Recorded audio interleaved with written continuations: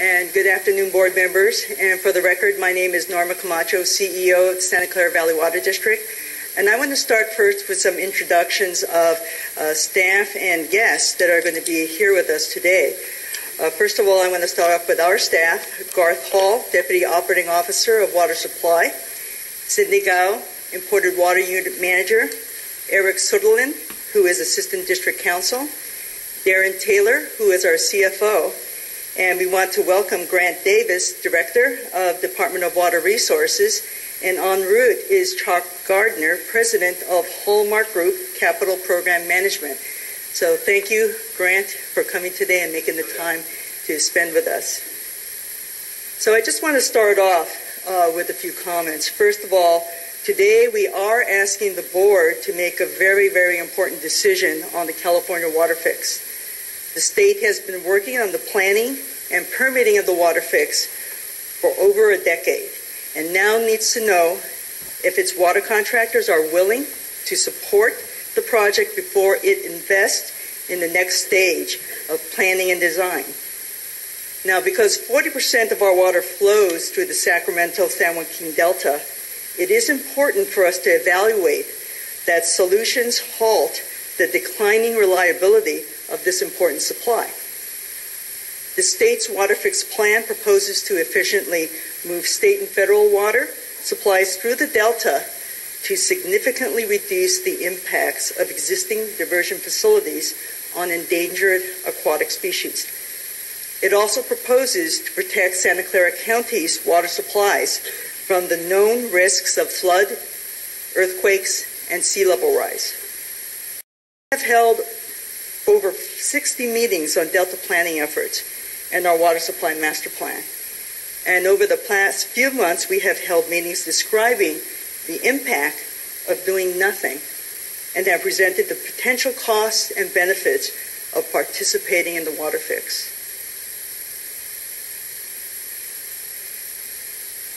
So today, I am recommending that the board adopt a resolution expressing conditional support for the water fix. And in addition, we are asking the board to authorize my continued participation in the planning discussions and develop agreements to secure conditions needed for your support and financial participation.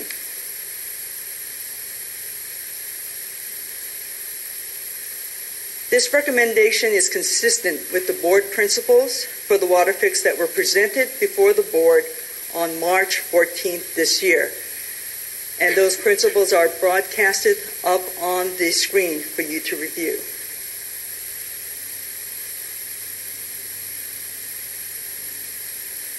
Now, this slide projects the historic trend line, which demonstrates that continued impact on fish will lead to less water reliability in the future.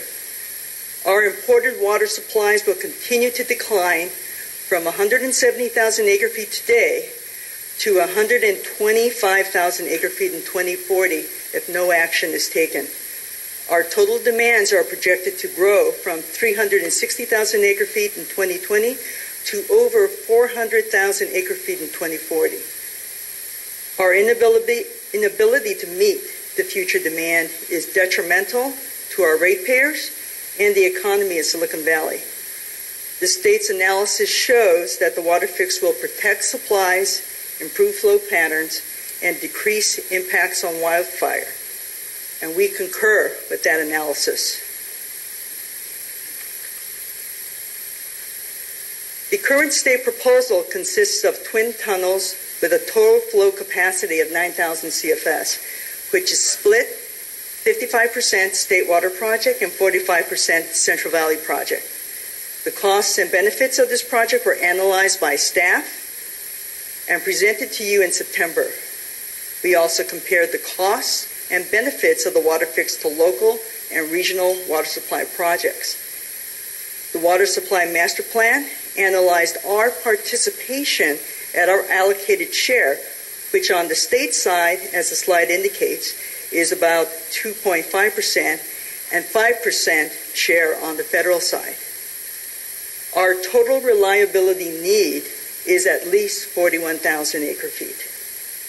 By participating, we can better control overall water rates at affordable levels, as well as improved water quality, which protects our groundwater basins.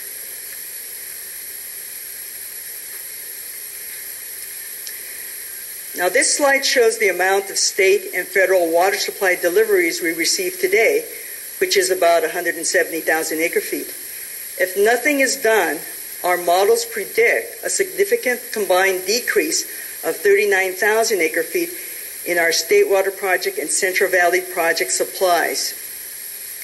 Modeling indicates that the water fix has the potential, on the right hand of the slide, to recover about 28,500 to 44,300 acre-feet of this lost water. Through an upgrade of currently aging infrastructure, the water fix is also expected to protect our total water supply of 170,000 acre-feet from the risks of earthquake and sea level rise.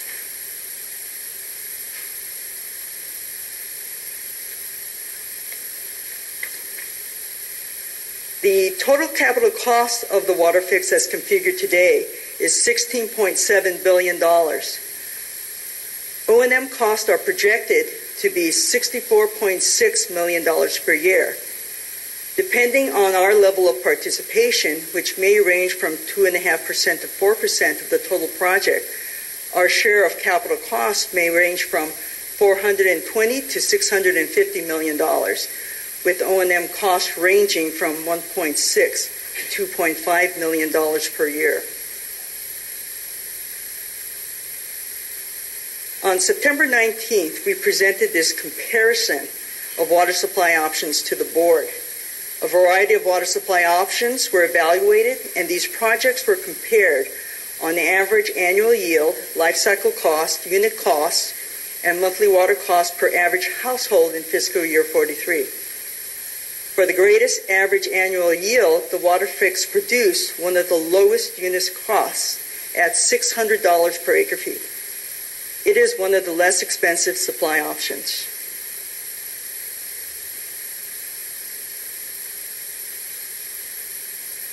Although the costs and benefits of the project are promising, we have concerns with the Central Valley Project participation approach. The Bureau of Reclamation has not committed to the project. There are unresolved questions regarding cost allocations and not enough assurance that participants on the federal side will receive benefits. Westland's Water District's the largest CVP contractor decided on April 19th not to participate in the project as currently defined. And the federal participation approach, as currently presented, is inconsistent with board principles regarding protecting the value of the district's imported supplies, meeting the county's water supply and reliability needs, and allocation of costs based on benefits. Despite this, the State Water Project contractors are moving ahead to make a determination regarding the current project. So far, 11 of the 24 State Water Project contractors south of the Delta who would benefit from the water fix have expressed support for the project. After the state has received responses on project interest and has a sense of the number of contractors participating and the level of potential funding commitment, the state will then determine how best to move forward with the project. At that point, we will have an opportunity to review and consider the state's decision.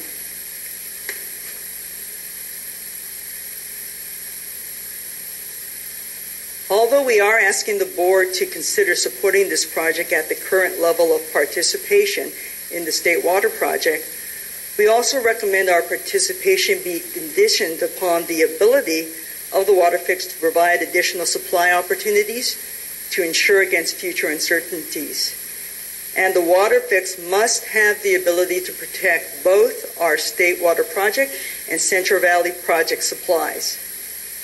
And the cost per acre-feet of any modified project remains similar to current estimates.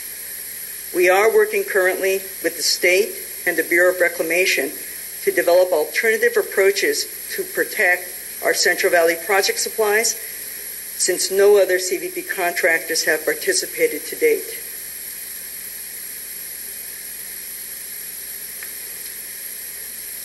For our next steps, we're going to be continuing to work with the state, the Bureau of Reclamation, and water agencies to monitor how the project evolves. We will continue to work on applicable agreements which align with the board's decision today, and we will bring updates and further recommendations to this board.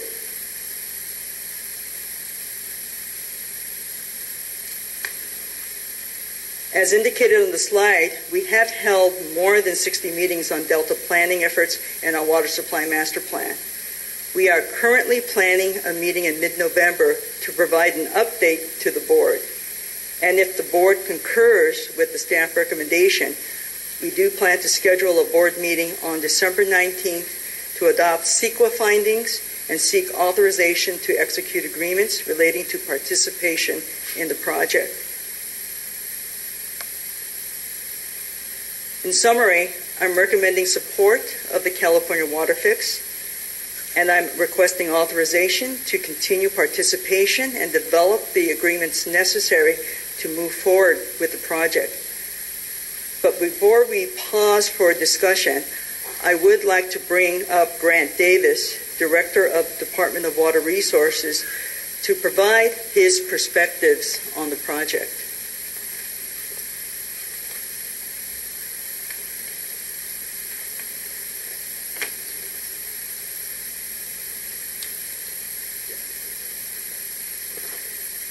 Well, good afternoon, members of the board and members of the public.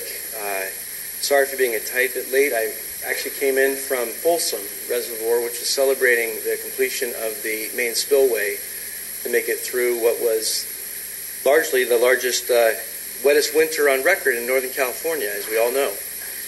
You yourselves experienced the results of some of that weather, and we're hard at work determining how best the state can work with locals, particularly in the Bay Area, to lead the way on understanding the extreme weather events that we encounter. First, before jumping in, I want to acknowledge my colleague Norma, who I've worked with now for many years, and the brilliance that your board exhibited by making her your permanent GM. She's the right person at the right time, very steady, very thoughtful, very deliberative, and someone that we look toward for guidance and direction at the state level. So congratulations on a wonderful hire. Great minds think alike. Yes, indeed. This is not to diminish your prior GMs and assistant GMs. I also worked with them, and they were also wonderful staff. But Norma has reset the bar, and someone I look to for guidance and how we're going to proceed on upgrading California's water infrastructure for the 21st century. Norma went through and put together a wonderful staff report to help guide you in your thinking. And I think I have a fresh perspective since I'm relatively new. Come out of the Sonoma County Water Agency. I'm literally less than 3 months on the job. So if I had to characterize this, my perspective is somewhat still from a local government point of view. And I think that should be reassuring because my history in the Bay Area has been working hand in glove with Santa Clara Valley Water District. In fact, one of the last times I was here, you were celebrating the achievement of being ISO certified, which is a very rigorous process to achieve. We ultimately decided at Sonoma County we couldn't live up to what Santa Clara Valley had actually done, and it pained me to actually recognize that. But it was the truth. It didn't work for our organization as a wholesaler. We were doing sanitation and flood control, water supply. And I share that story just because it shows you the commitment that Santa Clara Valley Water District has to sustainability. And I suspect that that's part of what's on your mind here. So coming in from Sonoma County Water Agency, I was able to see firsthand what the governor and the Secretary of Resources, John Laird, had put in place. My colleagues up at the state are the most dedicated professionals I've ever worked with, and I'm here to let you know that because they have impeccable credentials. I just got off the phone with Chuck Bonham, the director of the Department of Fish and Wildlife, who is well known to folks in the environmental community as a stalwart who will do no harm to the Bay Delta. I'd like to think that I fit that same category. I spent many, many years working to provide the science that would be necessary to inform our decision-making process when we're deliberating the future of California's water supply. So acknowledging Norma and all the staff at the Santa Clara Valley Water District, I feel compelled to acknowledge Chuck Gardner as well, who will be on my left sitting down. Chuck was the person I would say most responsible for cutting costs and managing this process, which has recently been identified as one of the most complex and comprehensive processes in California history. It certainly is for the environmental documents that were produced. And I'm prepared to answer any questions and talk about a recent state audit that was produced by Elaine and the state auditor. Largely, the outcomes were not unexpected. They confirmed that we didn't use any general fund to move this project to this point.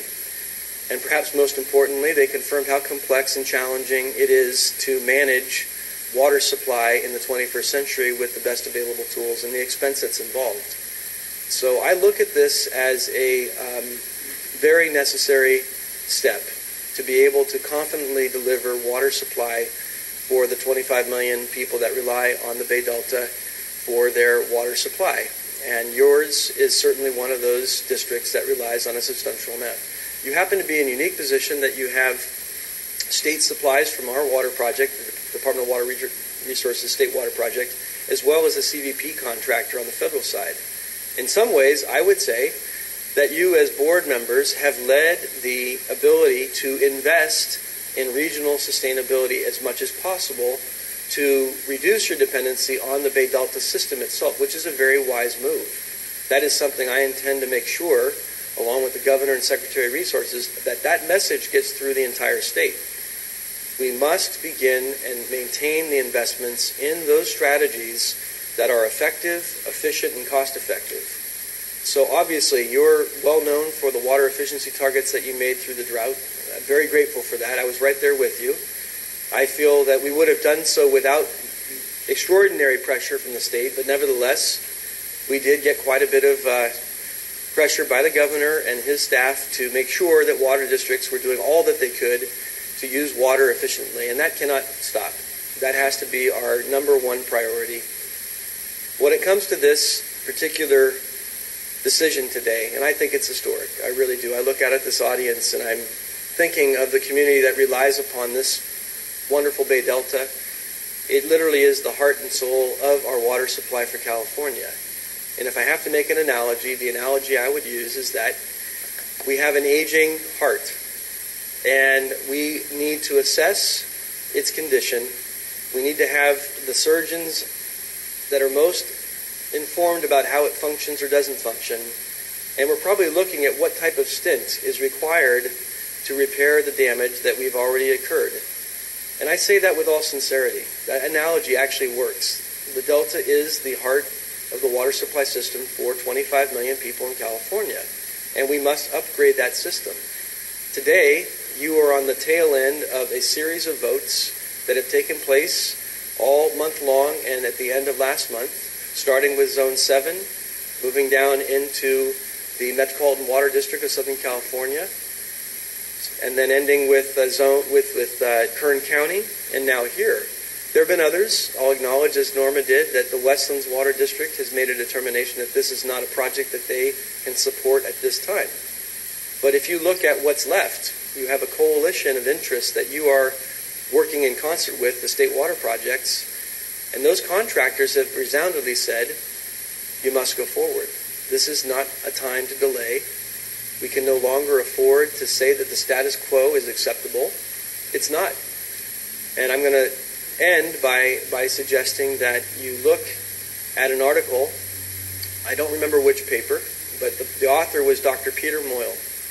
Dr. Peter Moyle is a well-respected biologist emeritus from the University of California at Davis. He's devoted his entire career to the livelihood of Delta smelt. He knows more by far than anyone I know. And within the last month or two, Dr. Moyle published his opinion about the current state of affairs in the Delta and California water. And that article I use as my moral compass, because I look at the science. What does the Bay Delta need to be able to become restored and continue to provide the services that it does for you and Point South, as well as all the rest of California? Dr. Moyle concluded, after all the options that you could look at, that the California water fix in some form was the necessary step that California needed to take at this time. And he concluded that because the Delta smelt are absolutely on life support.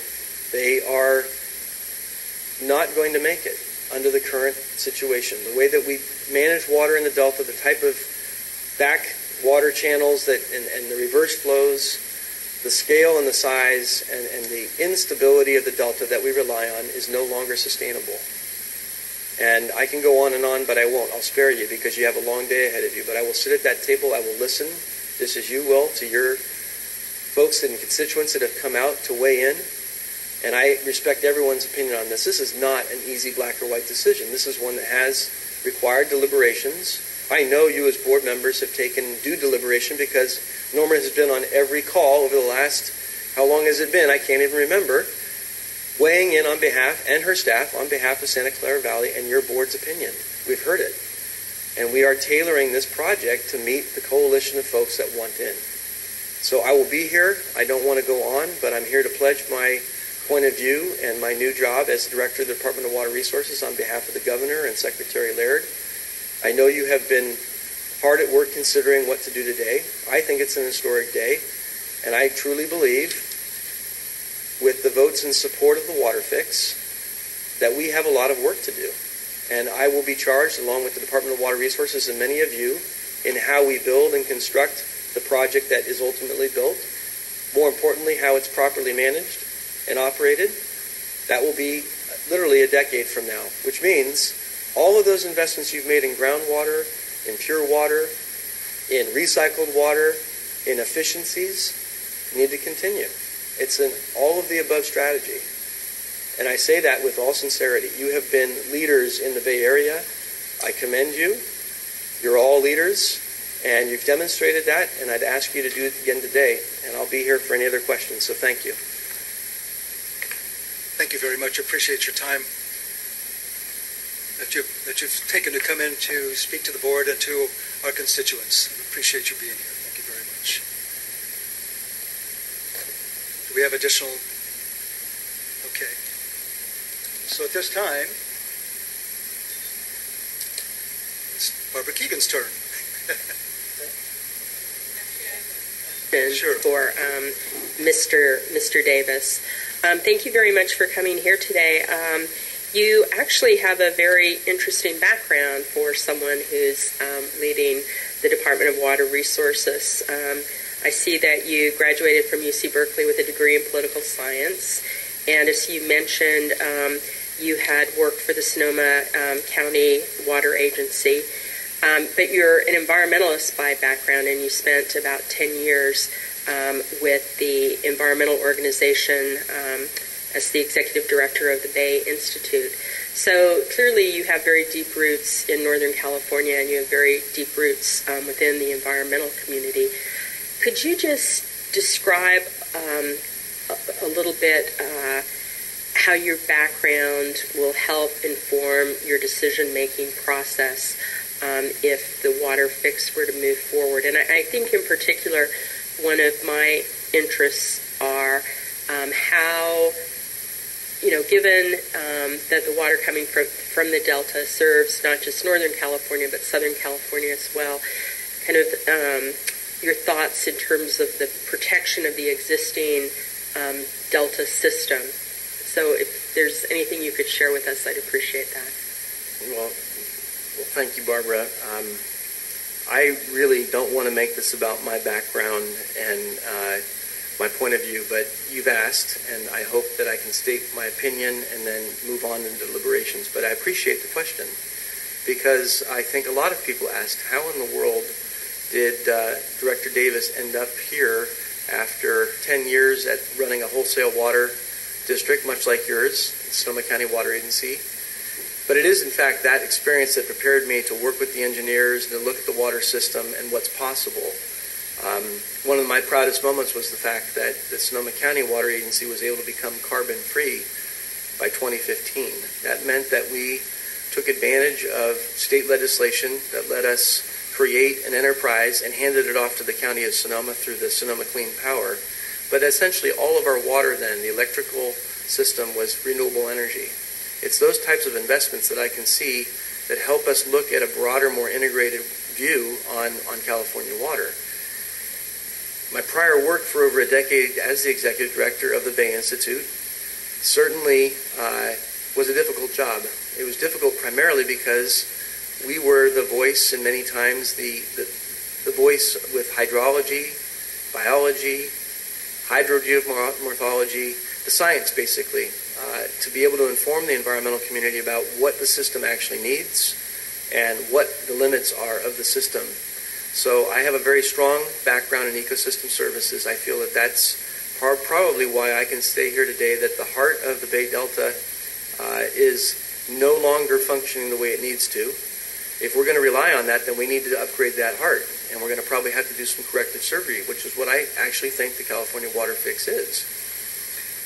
The Director Moyle, as I mentioned earlier, and my staff, for over a decade and continually today as the Bay Institute, are weighing in to help inform decision making by bringing science and technology and the systems to the equation, and they do that very well, as amongst other environmental NGOs. There's a number of them. In fact, the Bay Area is probably chock full of my former colleagues, and I will not change my point of view based off what position I have.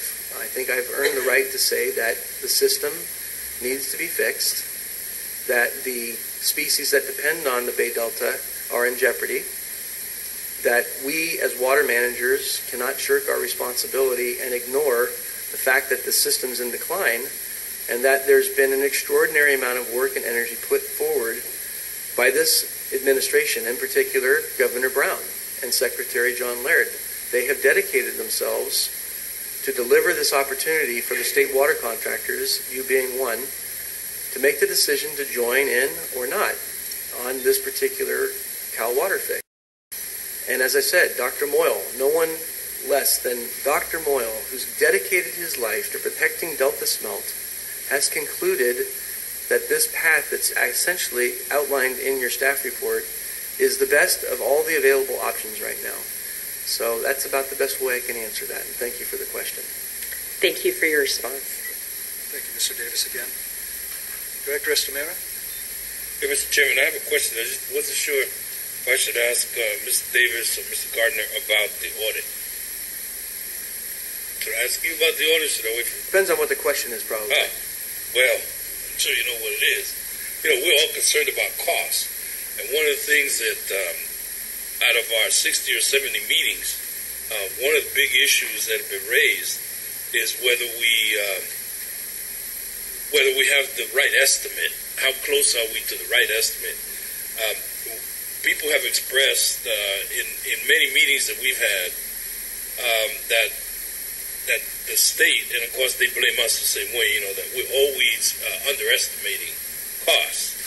In this particular case, we've got a 30% overrun built in, and so when we talk about 16 billion or 17 billion, that it already has some overreached in or already baked in. And so my concern was that this is part of what the audit found, that despite having already baked in some overage, that the estimates were pretty I guess underestimated.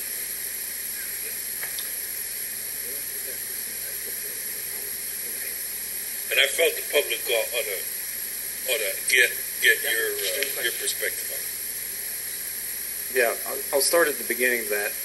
You're talking about the planning process, which, as you guys know, you've done lots of projects, and it's very difficult to predict what the planning ultimate end game for the planning process will be as that project has moved along. I don't think anybody ever intended for the original budget to be the budget. If you go back and review some of the early agreements, it contemplated that the original budget was the beginning to try to understand what the full project would look like. As you know, the project has morphed many times. It started off as an HCP. That's sort of the big shift in the project, and ultimately became a Section 7 process. We've added I think we're up to somewhere around 14 different alternatives that have been analyzed for the project. I think that just shows and the audit I think reflects that. It shows the amount of diligence that the state went through to engage all the stakeholders, consider all the good thinking that was out there with respect to the project, and not just consider it, but also go in and perform the analysis. So I think it was a good start, the original budget, but I don't think that was the intent when the original MOUs were signed by the water agencies to support this project, that was going to be the final budget.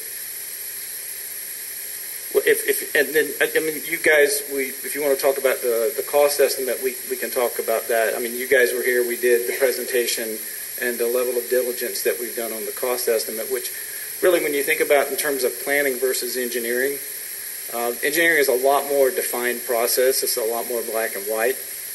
You know what you're going to build. You have your designs. It's approved. The project is permitted. With respect to the planning process, there's always another study that can be done. There's always another request by one of the regulating agencies to try to get as much certainty as they can about permitting the project. But I think there are two different animals, planning and design and construction. If I can add just a bit to that, I mentioned earlier that the audit that had been produced and recently finalized, the primary purpose for that audit was to determine whether the Department of Water Resources had used any general fund money to produce that. And the primary finding often gets overlooked that we had not. So that's the good news. The other news about that audit is it confirmed just how complex and complicated and really what a challenge it is to actually take on something this vast, this large, and be able to walk through the permitting process, the environmental review process to get the type of point that we are today. This fellow deserves a medal, actually, because he sat through, Norma, I can't even tell you how many hours of absolute stakeholder involvement. It was a marvel. It's when I look at this has been vetted and re-vetted. And it's part of what contributed to the cost, actually. The fact that we had to look forward and not know what the alternative was going to be that was selected. So essentially, you have 15 different projects that you've taken through the permitting, environmental review, and planning process to be able to make decision makers have a choice of what we're going to build. So the third point I'll make is that everyone has the right to critique. And I absolutely support that right. And I'm a harsh critic myself and have been and will continue to be. But in this particular case, we are not yet able to hand to you the exact equation because the process that you're concluding today was necessary to do that. And that's what the audit actually revealed, that we are intending to put together, again, a suite of choices that will be made depending on the outcome of your vote today. Right after that, we'll be meeting, as Norma was alluding to, looking at what it is that's actually going to be constructed and what the cost estimates actually look like. And I could not agree with you more. I just came off of Folsom Dam with the head of Kiewit, who's building Oroville, okay? He's up at Oroville right now. Had you not been voting today, I'd be with him right now. And I must say that I am all about Oroville. I have to every time because that's my top priority. I am not the lead on water fix. The governor has staff that have brought this here. I'm a co-pilot. I'm here to bring down the wheels and make sure the seat buckles are fastened, and we're going to land on the right runway. So I will tell you that, and Chuck knows this. But if no one other than the head of Kiewit had to tell us that we are poised to look at the connectivity of this entire system, it's not isolated. It's not something that we can say one piece is yours and one is another. It's all connected. So all Californians should be a part of this solution. And again, once that's determined who's in, we will begin delivering exactly what the costs are going to be. And what Bruce said from Kiewit, he said to me, all these large projects tend to overrun. And there's reasons for that, and you better understand them. And I'll pledge to you right now that if I'm involved in helping to design and ultimately build and construct this project, it will be done right. And we'll do everything we can to build in the protections so that board members like you have the assurances you need to know that we're going to do this as close to on budget and on time as possible. Just for the record, Folsom Dam, that spillway, was done on budget and 4 years early. It can be done when we coordinate. Any other directors have any questions? Okay, it's the public's turn. Again, I'm going to repeat our procedure. So I have over 30 speakers. The list has grown since we first started. So I'm going to ask you we're going to allow you 2 minutes to speak. And if any of you are here representing an organization and you have multiple speakers on the issue, please select one speaker on your behalf so we can expedite this process so that you could get to what you're here for, is to get to the decision and the discussion amongst the board. Okay? So let's begin on item 2.5. The first speaker on this is Roberta Holman, representing the Council of the League of Women Voters of Santa Clara County. I'm going to ask you to line up behind her. Next speaker would be Mike Milkey, Samuel Muniz, Alex Sanfilippo. Please line up so we can expedite this process. Thank you. Ms. Holman. Thank you. Good afternoon, board members, staff. I'm Roberta Holloman. I'm the chair of the Council of the Leagues of Women Voters of Santa Clara County. Today I'm representing the 5 leagues in Santa Clara County. The league opposes the Twin Tunnels and Water Fix project for the following reasons. Rather than build more large infrastructure, there are better options to address California's water needs, such as water conservation, wastewater reclamation, stormwater capture. These are long-standing solutions supported by the League. Santa Clara Valley has innovative capacity to develop these options, and they would create local jobs and give regions control of their own water future. 20th century engineering projects like Water Fix cannot protect Santa Clara Valley water supplies. We need to turn instead to 21st century innovation, which the Santa Clara Valley excels and on which California's water future depends. The League of Women Voters urges you not to adopt the resolution expressing conditional support for the Water Fix project. Thank you. Thank you, Ms. Solomon. Appreciate that. Next speaker is Mike Milkey from Silicon Valley Leadership Group. Good afternoon. Chair Varela, Vice Chair Santos, and District Directors, thank you for having me here today. My name is Mike Milkey. I'm Senior Vice President with the Silicon Valley Leadership Group. Our 375 member companies collectively provide nearly 1 of every 3 private sector jobs in the Valley and contribute more than $3 trillion to the world economy. As I believe you know, we have long been supportive of California Water Fix. Our state is the 6th largest economy in the world, and Silicon Valley is a primary driver of our state's job creation and growth. Yet our success, the envy of much of the world, is at stake unless we move to protect our water supply. 40% of our region's water is imported through the Sacramento-San Joaquin Delta. This water travels through as much as 100-year-old dirt levees that are vulnerable to collapse during an earthquake. This means our fresh water supply is at risk at any moment. I'm here today to ask for your vote in support of Water Fix. While we support investing in local water supply projects, we believe the Delta will continue for quite some time to be an important source of water for our region. It's among the most affordable sources, up to 2 to 4 times cheaper than other freshwater supplies. Rejecting this project will be a perpetuation of the status quo that's failing the system, as we've heard today. Water Fix, we believe, provides a solution, in fact, the only viable and detailed solution to address these risks and shore up our water supply. It's gone through over a decade of planning and review, and it's supported by over 70% of residents in Santa Clara County. We cannot afford to put off addressing this issue any longer. We appreciate that the board is looking at a smaller project, which may work out in the long run. However, building 1 tunnel does not necessarily mean we can expect to cut project costs in half. We urge you to keep every option open, including 2 tunnels, and to have a seat at the table to help shape the project moving forward. We cannot afford to be shut out. Thank you, On behalf of the innovation economy, I urge you all to support Water Fix today. Next speaker is Mr. Samuel Muniz. represents Carpenters Local 405. Good afternoon. My name is Samuel Munoz, and thank you for allowing me to speak today in support of California water fix.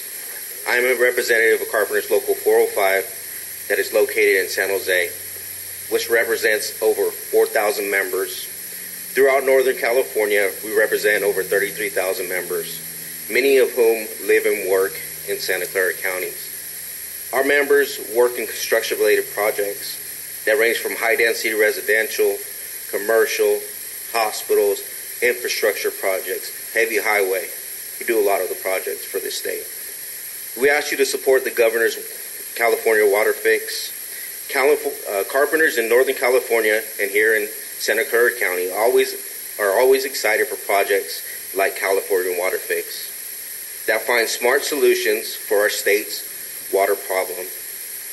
California water fix will be a functioning water delivery system that can withstand the impacts of climate change and natural disasters such as earthquakes. This is critical to business growth and job creation. We urge you to support California water fix. Thank you. Thank you, Mr. Munoz. Next speaker I have is Alex Sanfilippo, followed by Reverend Seth Moore, followed by Kendra Schultz, followed by Becky Donnelly. Please line up behind the podium, please. Mr. Sanfilippo. Thank you.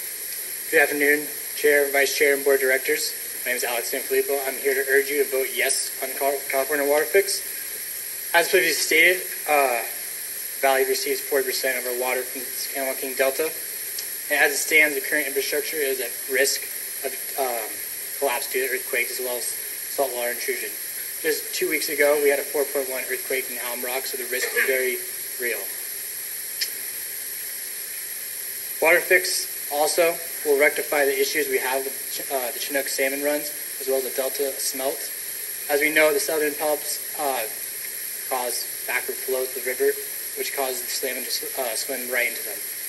The new water fix will have new and improved fish screens, which will also be using gravity to divert water from the northern Sacramento River down to the south.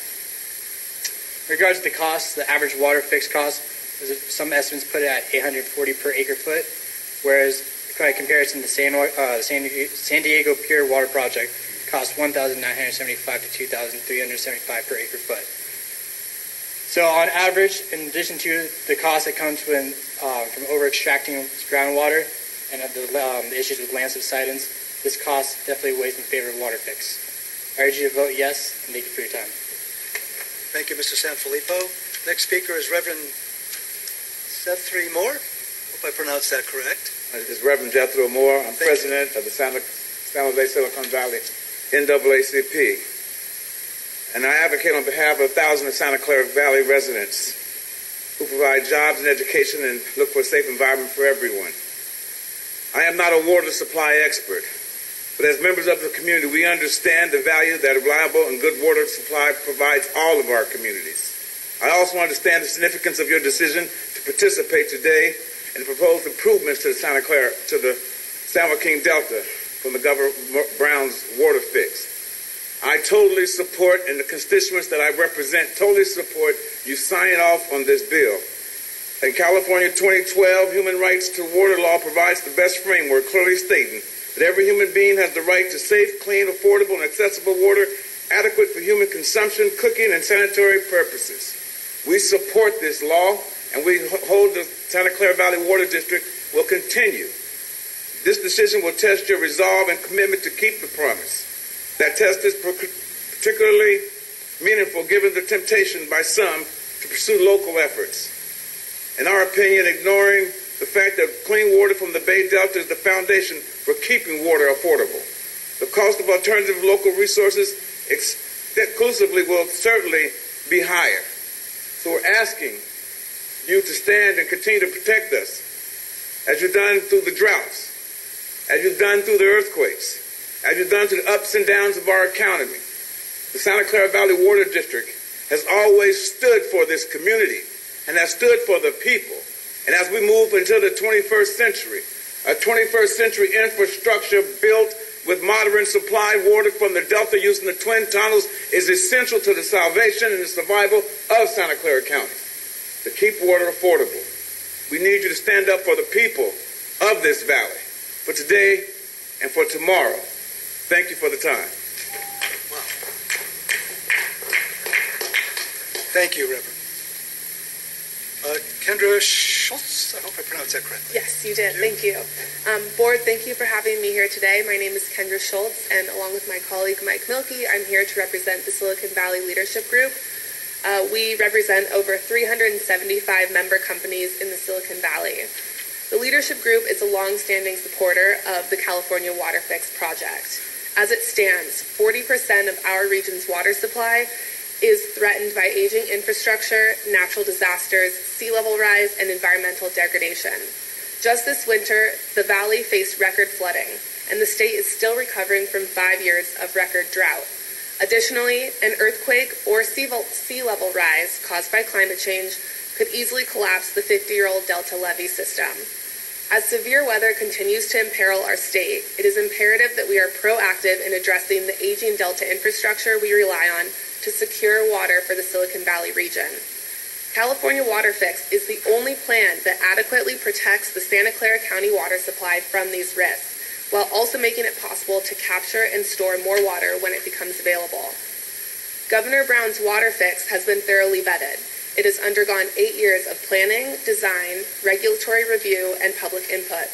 According to recent polling, it is now supported by 70% of Santa Clara County residents. Many water districts across the state have voted in support of Water Fix, including local Zone 7 Water District in Alameda. Most recently, the large Metropolitan Water District voted to endorse the project, pledging $4.3 billion in funding, 26% of the total share of financing.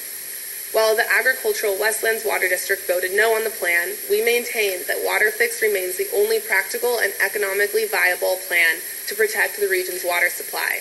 A user-based financing plan ensures that we only pay for the water that we receive. Additionally, we would like to highlight that Water Fix is much more beneficial to the Delta environment and native species than the status quo. When it comes to the future of California's water supply, the business-as-usual route is not an option. Thank you, Ms. Schultz. Thank you for your Appreciate time today. Next speaker I have is Becky Donnelly, followed by Bill Donnelly. You both have the same statement. Can we just have one of you speak? Well, I doubt that we do. I'm fine. Okay, Chris. Then there's Chris Donnelly. I've got three. I'm coming from listening to what you've been saying. I'm just kind of going off the cuff here. We've had property. Then I have Edgar Donnelly, I believe, after that. Please. Okay, we've had property on Bethel Island, which is on the Delta, and we also live in Sunnyvale. And we have a unique perspective since we've lived there. There's a lot of people that live on Bethel and Delta areas that are very poor, and we have very rich people. I mean, you can get a house. And when I'm talking about Bethel Island, you have to take this and look at all that Stockton areas, all the levees behind Sacramento,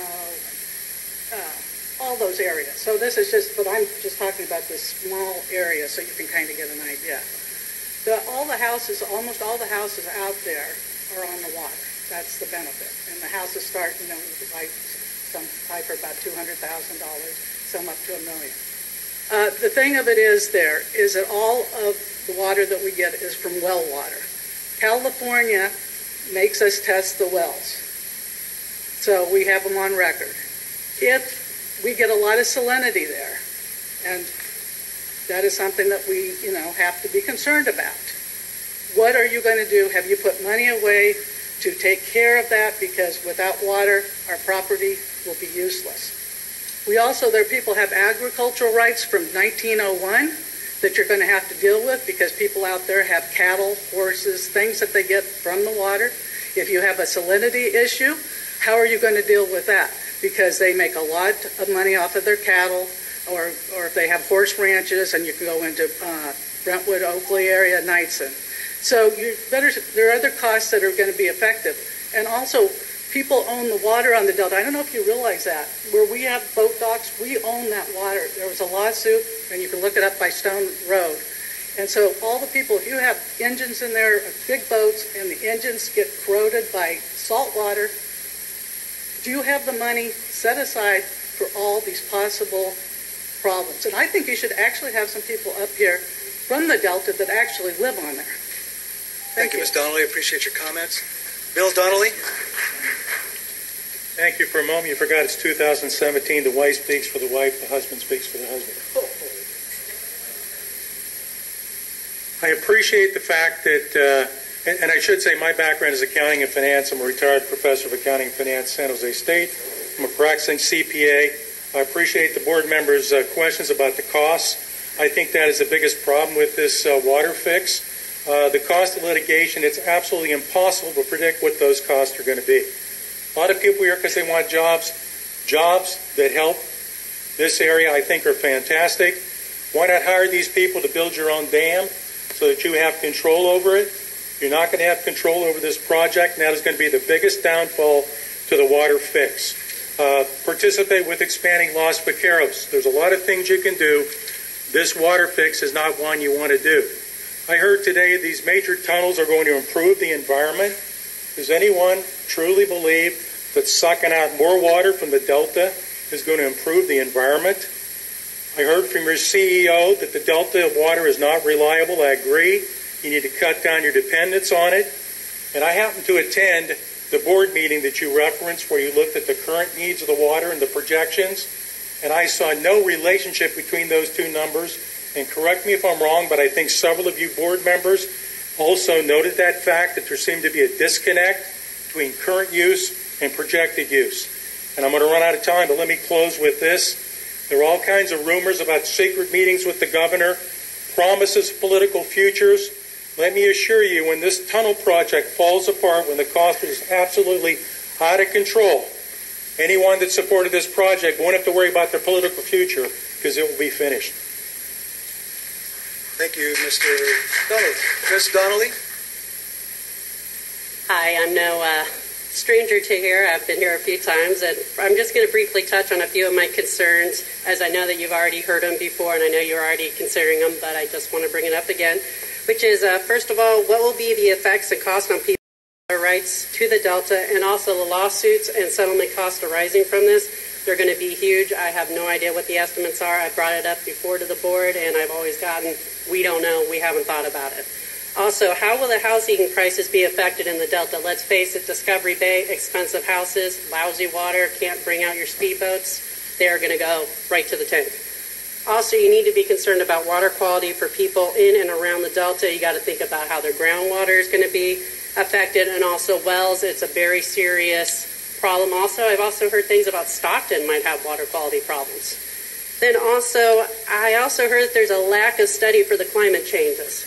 That really needs to be looked into, really needs to be investigated before you even go for this. And also another thing I found of concern is the experts and also some of today's speakers were saying it was among some of the cheapest, the Delta California water fix. But one of your speakers here just said, vote and then we'll tell you what the cost is. That's unacceptable to me. If you're going to go into a deal, you need to know how much it's going to cost. Also, I read in the Mercury News article that key vote on Jerry Brown's $17 billion Delta Tunnel project on Tuesday in San Jose, where it states that two of our board members attended a media earlier this month with the governor.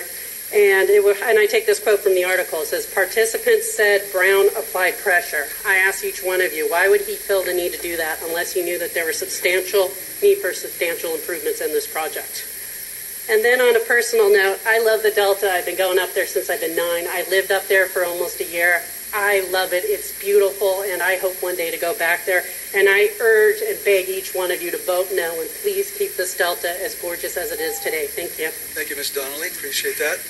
Next speaker I have is Edgar Dimely, followed by Jeff Smith, followed by Connor Everts, followed by Peter Jones.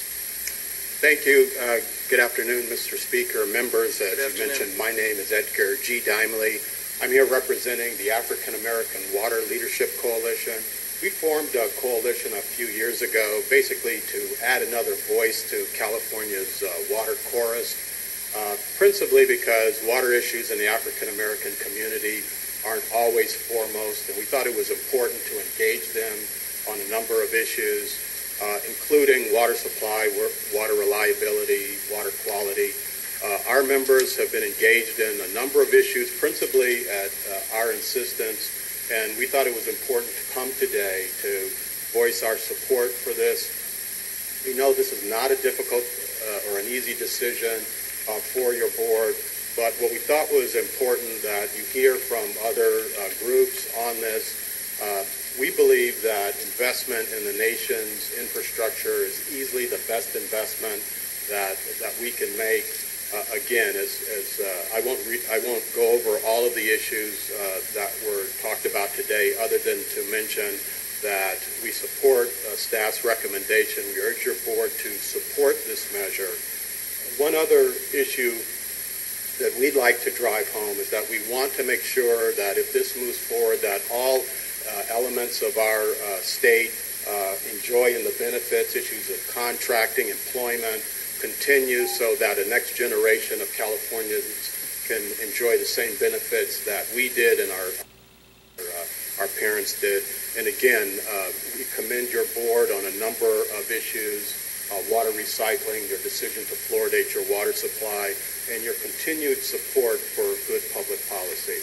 We commend you on this process, and we thank you for your continued commitment on this, and we urge your support.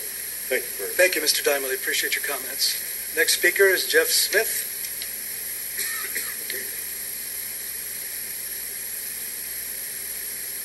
Members of the board, my name is Jeff Smith, and it makes me feel good to be making a brief return visit to the district after more than 25 years of retirement.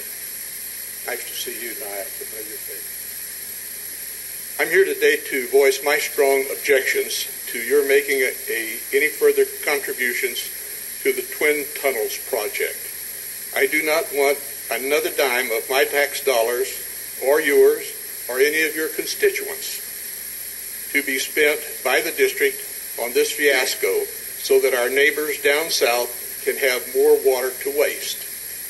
It's a known fact that when water has been scarce because of drought conditions, they have ignored this and excessively watered their luxurious lawns, let water run down the drain from free-running hoses to wash their expensive automobiles.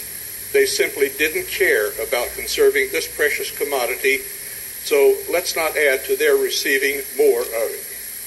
When you take your vote later this afternoon, I implore you, no, I beg you, to vote no on the construction of those tunnels, like other responsible water agencies here in our great state.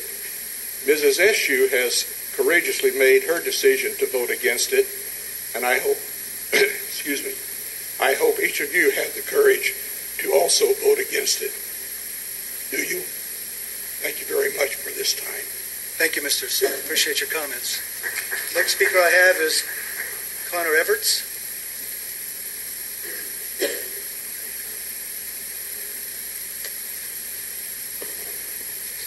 Thank you very much. Connor Everts, representing the Southern California Watershed Alliance and the Environmental Water Caucus. Statewide, our organizations oppose the so-called California water fix. I've heard a lot of talking points today, but I'd like to be clear about a couple things. One, the human right to water, which I've worked with an organization I helped found called the Environmental Justice Coalition for Water, applies to those without access to clean, safe, and affordable water. This will not resolve those problems. In terms of rates, there's been some talk about the good things that I give credit for agencies doing is moving beyond dumping wastewater treated and embedded with energy into the ocean and rivers and streams. 2.7 million acre feet was the amount at one time that is dumped into the Southern California bight of treated wastewater. We're trying to turn that around. Southern California, Orange County is an excellent example of that.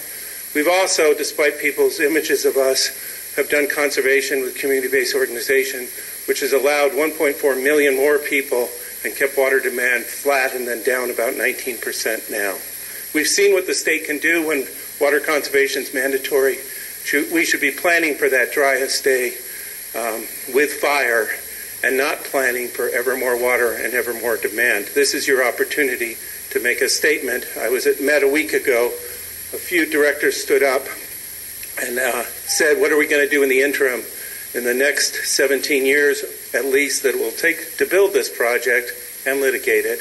And what we'll do is what we've always done, is create efficiencies and provide multiple benefits with local water, which also provides many more jobs over the long term. Thank you very much. Thank you, Mr. Everett. Appreciate your comments. Next speaker is Pedro Jones, followed by Swanee Edwards, followed by Esperanza Villalma, and also Bob Tenemis. I hope I'm pronouncing that correctly. Mr. Jones. Members of the board, I bring greetings to you from my cousin, Steve Moose Jones, who is the founder of Garden City Sanitation, a garbage company that serves many of your areas. Steve and I have been very impressed with how carefully you've paid attention to information presented by both subject area experts and concerned citizens. This is the way government is supposed to work. My company wrote the California fourth grade California history book that hundreds of thousands of kids have used. This is what we tell the kids about how government should work, and I really appreciate you making this true and valid. Now, with regard to consideration of information, in the past week, 4 important new statements about California water fix have been put forward. At your meeting last week, engineer Deirdre Desjardins presented her analysis showing that the concrete sections of the tunnels will sag and will leak and will likely crack in a significant earthquake. This week, Senator Dianne Feinstein publicly expressed strong misgivings about the tunnel's design. She favors improving surface conveyance. Representative Anna Eshoo sent the board a letter on the 13th expressing deep concern about the cost uncertainties surrounding the project. And senior scientist Dr. John Rosenfield of the Bay Institute just published an article headlined, State's Own Evidence Shows Tunnels Project Will Harm Fish, and refutes Peter Moyle's article because he used a false basis. I trust that the board has given as good consideration to these new points as you have to those in prior presentations and testimonies. I speak for Cousin Steve and the other 100 members of our family in California in asking you to withhold approval of district participation in California Water Fix until you receive satisfactory answers to the many, many questions that have been raised about the project. Thank you. Thank you, Mr. Jones. Appreciate it. Swanee Edwards. Hi, Swanee. Hi to the board. Sorry I wasn't able to be here last week, but I don't have a prepared statement. I'm only representing the mom and pop citizen in a semi-rural area of South Santa Clara County that kind of has been overlooked in this whole discussion. I have a few comments. As a good Democrat, we have always supported our unions. However, today I was dismayed to hear a union come out and be incredibly selfish about their need for jobs when it is set next to a huge project like this with an open-ended budget.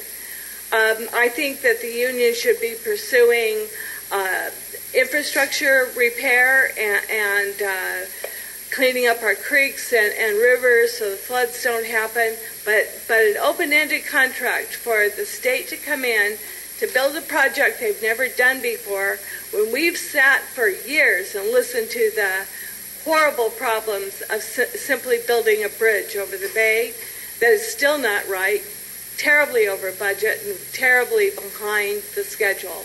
I foresee this happening with this project as well. And the other thing that I fear is tunneling under this delta and somebody going, oops, and the whole thing collapsing inward. I also really feel strongly about adding more flow and water to the delta for the smelt, for the ecology of that whole delta system, not less. So I think that the district's replacing our groundwater through recharge is one of the out-of-the-box ways that we can save that water in the future without having to take more out of our precious delta. Thank you. Thank you, Ms. Edwards. Next speaker is Esperanza Villalma. Good afternoon. and I want to thank the board for allowing me to comment today. My name is Bob Jennings, and I'm here on behalf of the California State Construction Trades Council. We represent over 400,000 hard-working California construction workers and 60,000 apprentices, thousands of whom live and work right here in the San Jose area. Great projects have always come with great controversy. The Hoover Dam, built during the Depression, was originally envisioned in the earliest days of the 1900s, but as with WaterFix, was decades in the making. As Fortune magazine wrote in 1933, the Hoover Dam, originally called Boulder Dam, was a national issue that involved scores of prominent Americans in disputes, political, financial, and technical. These types of disputes should not slow progress any more than it already has. History looks kindly on the vision behind the Hoover Dam. The Hoover Dam opened up the West. Without the Hoover Dam, arguably, there would be no Silicon Valley today. The Santa Clara Valley depends on an antiquated dirt levees for water and storage and resources. This is unsustainable. Beyond the explosive population growth that is expected to continue here, proven climate science tells us that the infrastructure we have currently will not be able to provide or store the water that we need as California continues to get hotter and drier. We will no longer be able to count on slow snow melt for water, but will need infrastructure that can capture water from quick-moving rainstorms. Denying the need for WaterFix is denying the science that we all know to be true. On behalf of our membership, who are looking forward to building the WaterFix, both tunnels I might add, so as to supply water for the future of this community, I respectfully ask that you vote to approve the WaterFix, agree to pay your pro rata share of the cost, and support Governor Jerry Brown's leadership on this very important issue. Thank you very much. Esperanza, followed by Joan Buchanan, followed by Teresa Hardy, followed by Jeff Dreyer. Good afternoon, and yes, now the real Esperanza Vilma speaking. Good afternoon, board members. I'm standing in for the Executive Director of Restore the Delta, Barbara Bergen-Perea, who could not be here due to a family emergency, but would like to thank all of the supporters for their comments that they have submitted. I would like to enter into record a verbal declaration of the letter that was emailed Monday, October 16th to all the Santa Clara Valley Water Board members from Restore the Delta. Dear Santa Clara Valley board members, here are some key items for you to consider before you vote on the tunnels. The tunnels misnamed California WaterFix will not be a fix for the Delta, despite the state and Santa Clara Valley Water District staff presentations. Link provided. Kern County Water Agency's own analysis showed in 2033 dollars that the tunnels could cost up to $7 billion. They only approved a 6.5% contribution with a 48.5% majority. This is not exactly a ringing endorsement.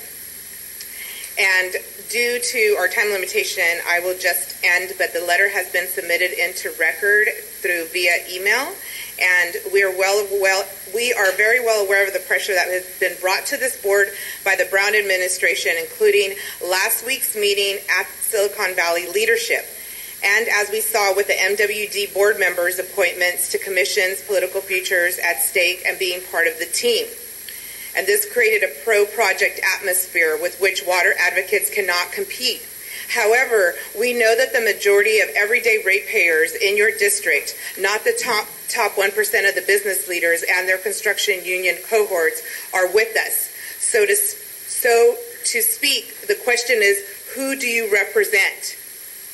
And do you want to invest in a sustainable water future and be part of the Bay Delta community at large? Or do you want to continue down the path of dated big water projects that will fail the public with continued droughts? Forward, please. Thank you. Thank you. I, as I think you know from prior testimony, represented 3 of the 5 Delta counties in the legislature, and I'm very familiar with the Delta. I love it and truly believe that the tunnel project will destroy the Delta. But since it's somewhat clear, I'm not sure, Nancy, what direction you're going is, I do have 3 comments I would like to make. The first is, as I said at the last meeting, the construction plans are 10% done. The Bay Bridge project at this time went up 2,500%. So if you move forward with this conditional approval, it is my sincere hope, my absolute sincere hope, that you make the final approval dependent on the final analysis of environmental impacts and costs after the plans are complete. Don't write a blank check today. Secondly, given some of the backdoor negotiations that have occurred and continue to occur between the Metropolitan Water District and the State Water Project, I strongly recommend that you exercise your rights under the Evergreen clause, of the current state water contract. This clause you exercise by sending a letter, but it ensures that your current entitlements under the same physical conditions, including time, place, amount, rate of delivery, and the same chemical quality, will accrue to you at no greater cost, and that you ensure that any agreement you sign now or later include the same evergreen clause, because you do not want to find yourself at a disadvantage to other communities. And finally, I really resent the fact that we're talking about putting a stent in for the Delta. You know, if I have a clogged artery, I want a stent that actually increases the blood flow to my heart, that doesn't bypass it altogether and kill me. And if you take the water out of the Delta, thank you, Ms. at Buchanan. the top, Time is up. Appreciate it very much. Next speaker I have is Teresa Hardy.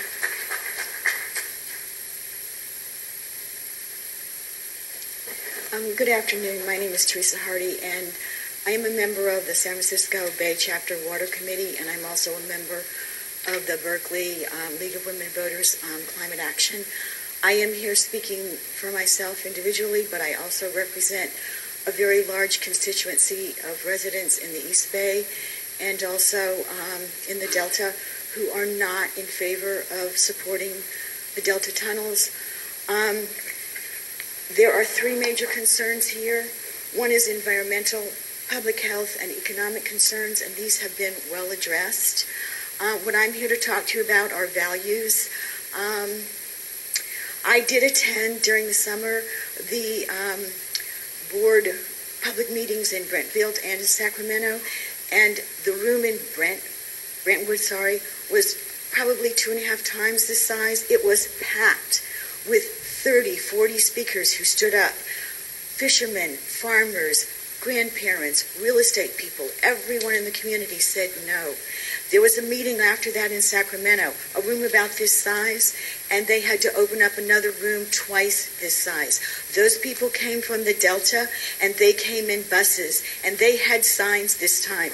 And this time, their sign said, disagree, when anyone spoke about something that did not represent the Delta and their interests.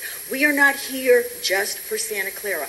I'm going to read to you a quote from Abby Abinetti, who is the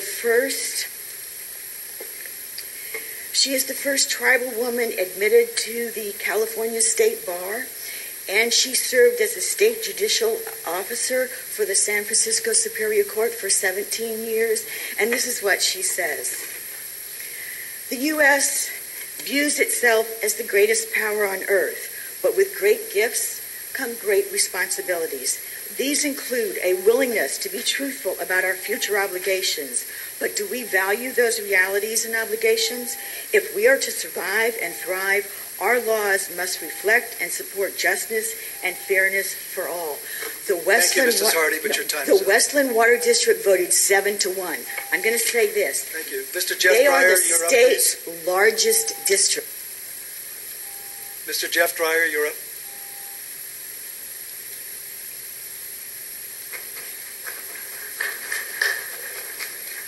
Next speaker I have after Jeff is Meg Giberson, followed by Alan Giberson. If you have the same message, we'd appreciate if you'd coordinate your message. And then Sherry Nelson, I believe I have that correct, followed by Mary Robertson. Okay. Good afternoon, and thank you. I appreciate the opportunity to address the board. With the continuing exploding population growth in both Bay Area and Central Valley, projections double population growth in a decade alone. Current water distribution system pulls salt water from the Delta, endangering freshwater ecosystems. This fix will help that out. These 50-year-old levee systems, 100-year-old levee systems in which we depend on, we need to fix them. It's a catastrophe waiting to happen. We missed 465,000 acre-feet of rainwater of capturing that last year for use. This will fix that. Water fixes ensure both safe and abundant water for the population and protects our delicate ecosystem. Basic and simplistic points we got to make clear. It's not a complex equation. If you do nothing, you'll get nothing. Thank you very much for the opportunity to speak to you, and please support all of our constituents, myself, and thousands of my family members that live in California. Thank you. Thank you, Mr. Dreyer. And once again, I'm going to remind the speakers, please, you have 2 minutes to speak. Please honor the system so that everybody could speak. I appreciate that. Meg Giberson. Mr. Chair, members of the board, my name is Meg Giberson. I'm here to say that California Water Fix is a fantasy project which should be put to rest. Only then should we proceed with its replacement. Watership remains a shapeshifter, a project that seems no more real than it did 10 years ago because so much about it is unknown. Only 5 to 10% of the project has been designed so far. 95 to 90% of its design has yet to be determined. Yet millions have been spent in its pursuit. Waterfix's legal status as part of the State Water Project is uncertain. Construction costs are unknowable because of the incomplete design stage. Borrowing costs are unreliable. Uncertain amounts of yield and uncertain cost per acre foot mean nothing about Waterfix tunnels can be relied on. An ongoing court action will determine whether this is part of State Water Project. Approving Waterfix as part of the State Water Project should not be done by project agencies, either specifically or impliedly. The Delta Reform Act requires reduced reliance on the Delta. Rather than seeking to maintain the same level of Delta water, the district should reduce its reliance in accordance with state law. Currently available information demonstrates that Waterfix is a quagmire, not a solution. California residents are being asked to trust, but there is insufficient data with which to verify. The need for this project cannot be demonstrated because local projects and local water sources will yield more reliable water to make up the projected shortfall at an equal or lesser cost. Waterfix cost overruns are to be expected. The costs will soar. The faulty project design jeopardizes the reliability of both project and water. The state auditor's report was very critical of Waterfix. The design and cost considerations will coalesce in ballooning costs if Waterfix is allowed to proceed. The better choice will be reliable, drought-proof, climate-resilient local water sources. The conclusion is a 15-year delay in Waterfix availability is projected, assuming all goes perfectly for the project. And thank you, Ms. Giberson. Thank you, which is unlikely. Next speaker I have is Sherry Nelson. Thank you, sir. Thank you. Did I pronounce your name correctly? Alan Giberson. No, I had Sherry Nelson. Okay, sure.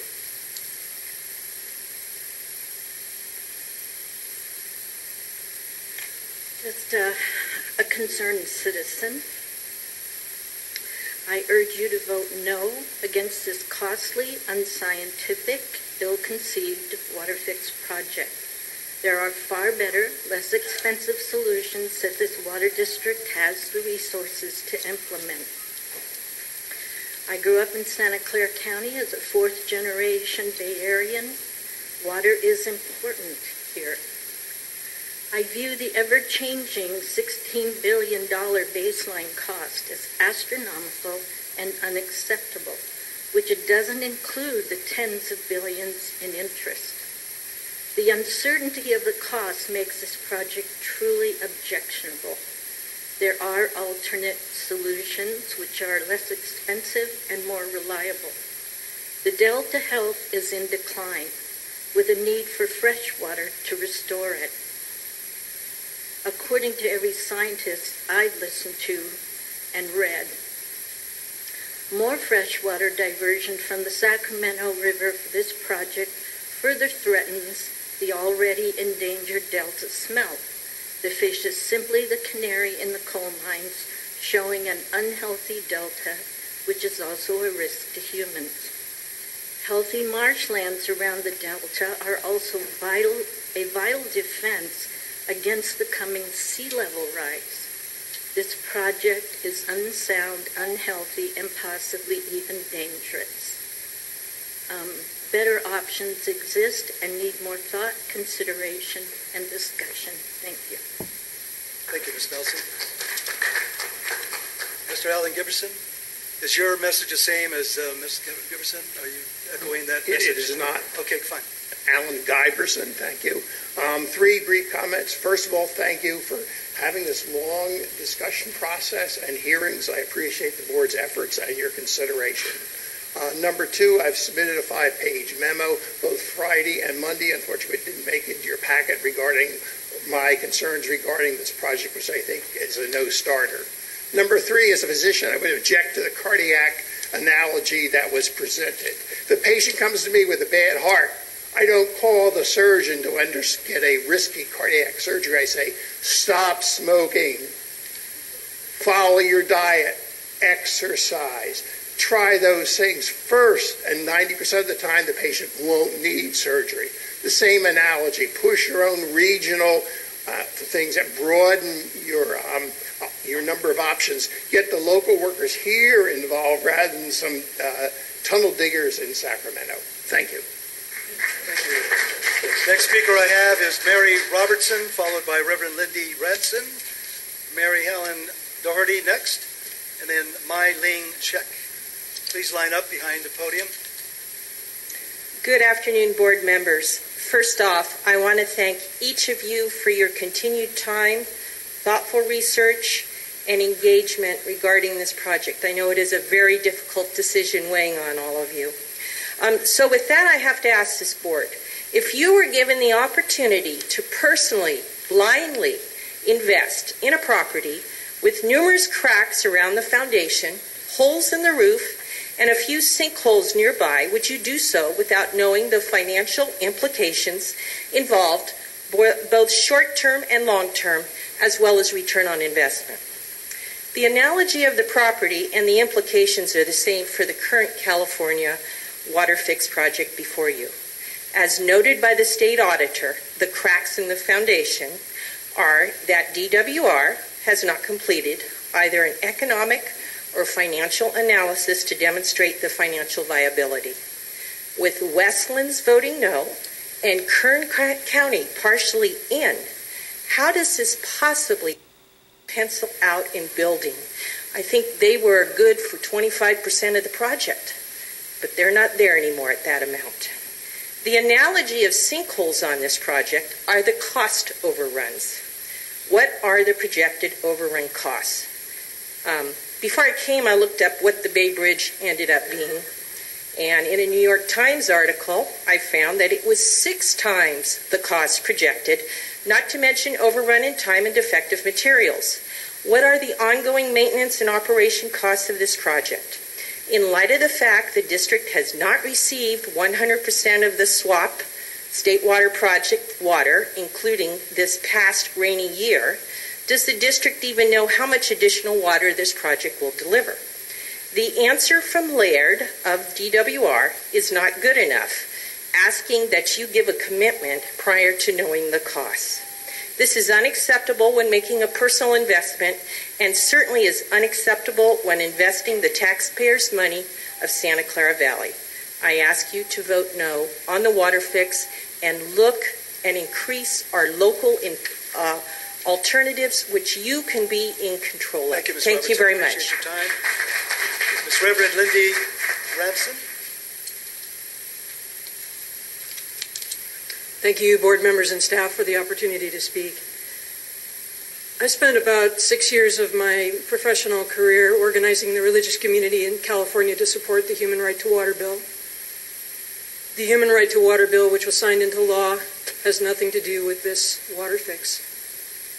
If we want to make sure to protect affordability in Santa Clara County, we would do better to help get rid of Prop 218 and make sure that we can have lifeline rates and other kinds of support for local folk.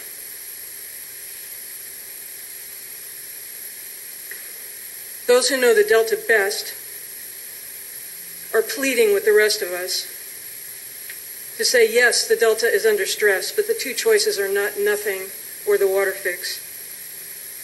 The Mercury News describes it as building a 10-lane freeway while saying 2 lanes will be used.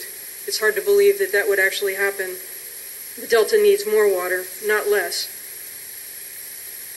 Not only should we care about our neighbors and the health of California fisheries, the uncertainty of climate change and the hydrology that goes with that demands that we continue to do the good work you've already started to rely less on imported water and increase investments in local water supply.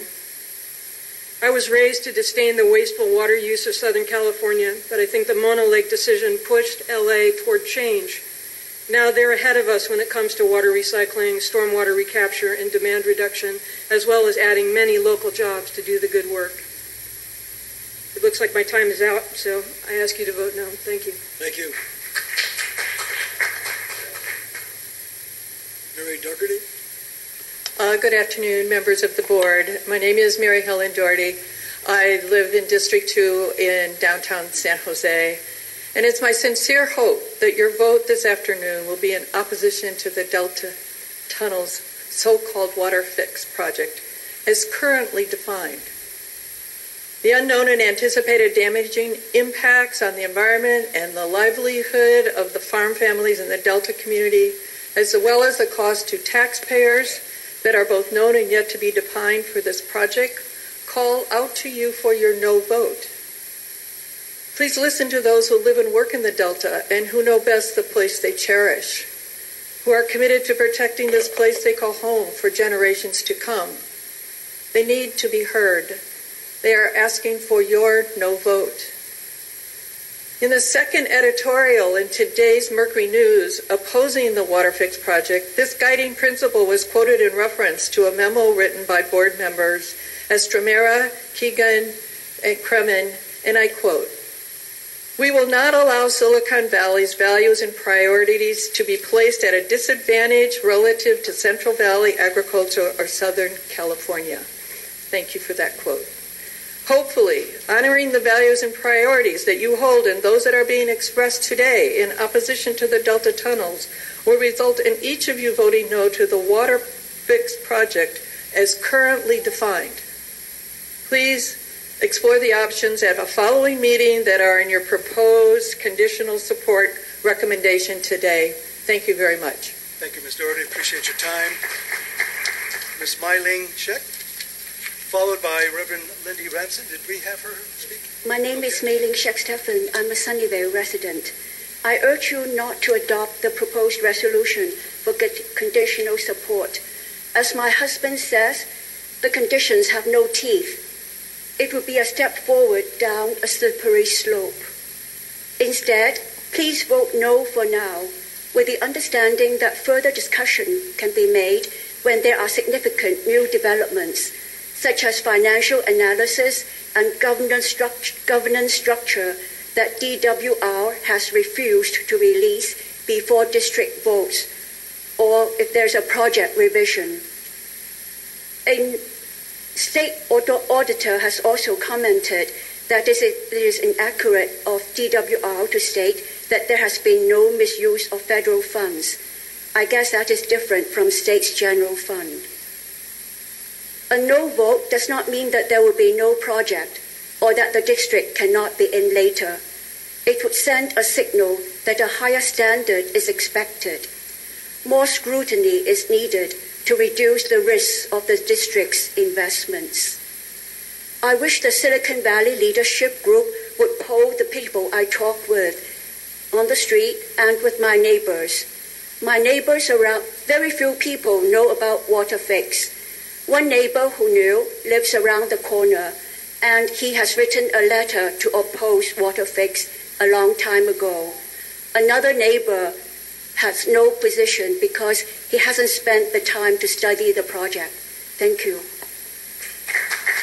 Thank you, Ms. Sheck. Next speaker is Deidre de Jardines, followed by Josue Garcia, followed by Gary Wesley.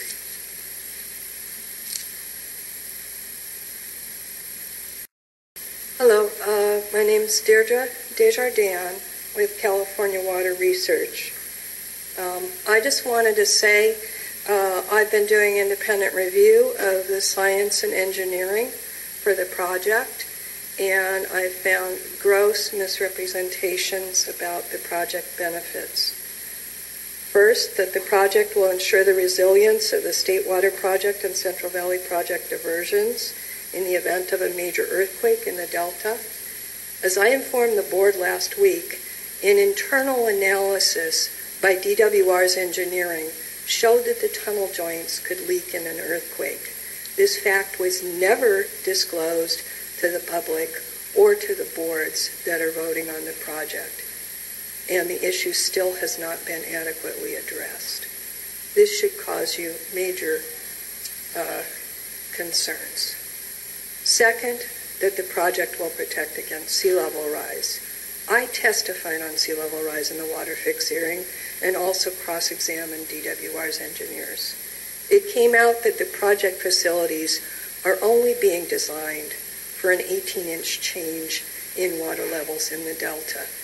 The assumption was based on an extremely simplistic equation that DWR's own engineers acknowledged was an error. They've promised to reconsider sea level rise in the next engineering revision. Third, that the project will protect critically endangered Delta smelt. There are no proposed operations to protect Delta smelt. The operations to protect Delta smelt will be determined in the future by the Trump administration. This is a failure not only in project engineering, but also in project planning. The goals of the project need to be clear, and the engineering and proposed operations need to address those goals. Thank you, Mr. Jardines. Appreciate your time. Mr. Josue Garcia. Good afternoon, Director Varela and directors of the board. My name is Josue Garcia. I am the CEO for the Building and Construction Trades Council. I represent 26 construction unions in Santa Clara and San Benito counties and a membership of over 35,000 members that live here in Santa Clara County. And out of respect for your time, not everybody is going to speak. I'm going to speak for them. That's one of my jobs. And you can see a lot of them are here, and I appreciate, and maybe you should too, that a lot of them took time off from their job to be here. The overflow section is also packed with a lot of our members. And I say this because most people, because we do construction, most people think that we don't drink water, but we also drink water. We also use water. Water is important to us. And the Delta tunnels, it's good for not only for our daily lives, but for our jobs as well. Believe it or not, we evaluate every project that comes through our office, and sometimes we say no to projects if they don't make sense for us and if the projects don't make sense for the community. So I'm speaking on behalf of all of our members that live in Santa Clara County and also throughout the state. Let me make a parenthesis. I was just appointed to be the vice president for the State Building Trades Council, so I'm also speaking for the members that live throughout the state. On behalf of this project, we hope you can approve it. We urge you to approve it. I know there is an uncertainty on cost, but even without the tunnels, you cannot predict cost. You cannot tell me right now that my water bill is not going to increase even without the tunnels. We know that things are going to increase, and the amount of money that the taxpayers will be paying with the tunnels, it's nothing compared. Like I don't want to say the brand of a coffee shop, but you can spend a lot of money just buying a cup of coffee. Thank you very much. Appreciate your time, Mr. Gary Wesley, followed by Dave Hoschel, I hopefully pronounced that correctly, Catherine Mathewson, and John Sanders. In that order, please line up at the podium. Gary Wesley from Mountain View. I've handed forward a copy of the editorial and letters and article from today's Mercury News, 17 copies if you haven't seen them. One of the points made in the editorial is that digging projects are notorious for huge cost overruns. You might know that the plan of the VTA for BART is that there be a tunnel, that it be underground, and that could end up taking up all of the Measure B money that people approve for transportation projects all across the county, if they're allowed to switch that money. So I hope you have more material than you've handed out to the public. I know you've had prior meetings on this subject, but I do see, for example, that you have a answer from the Department of Water Resources to an audit, but no audit. And then they say we'll get to the economic and financial analysis later. And then I notice in your resolution that you say that the Department of Water Resources certified a final environmental analysis, but I don't see that here. So you really ought to have all the information before you make a decision. And the other thing is that the idea that you might approve a smaller project, maybe one tunnel or perhaps a hose, is something I would encourage you to consider. Thanks so much. Next speaker I have is Dave Pochel. Good afternoon. Thank you very much for your long and detailed study of the water fix. I appreciate your effort to consider the best available science and comments from citizens and the environmental community. And I understand the challenge before you to balance the sometimes conflicting goals of the agency while trying to meet the needs of such a booming population.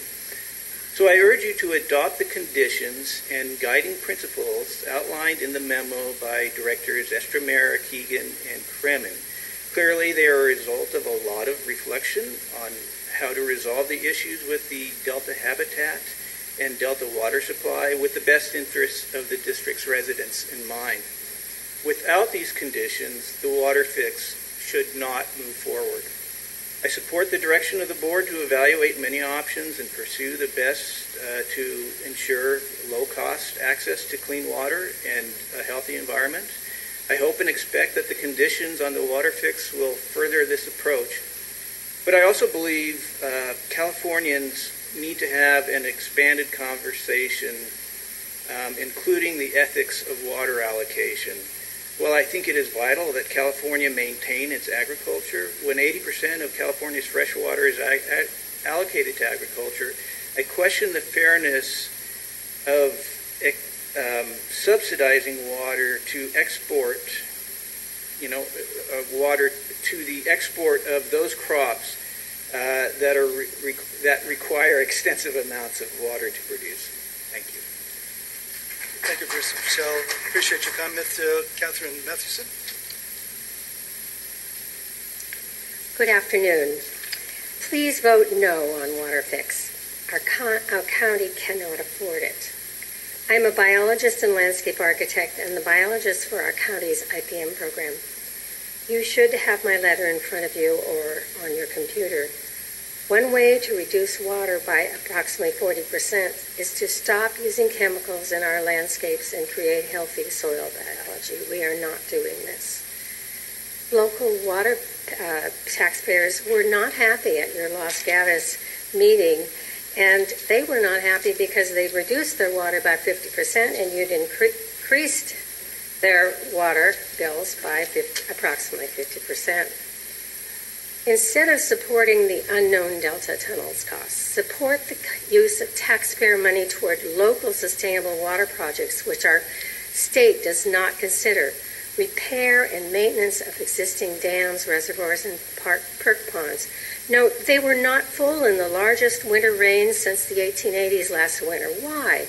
Also, install sustainable curbs and gutters which will clean the water immediately.